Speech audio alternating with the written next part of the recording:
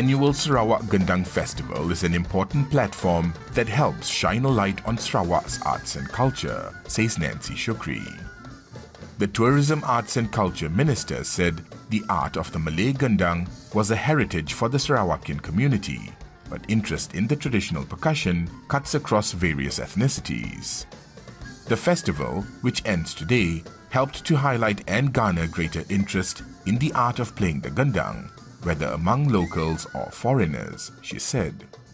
Since it was first held in 2014 up until 2019, Nancy said the festival had attracted some 135,389 domestic tourists as well as 11,637 international visitors. In launching the festival held at the Kuching waterfront in Sarawak, she said the Bornean state had a variety of arts and culture that had been passed down from generation to generation.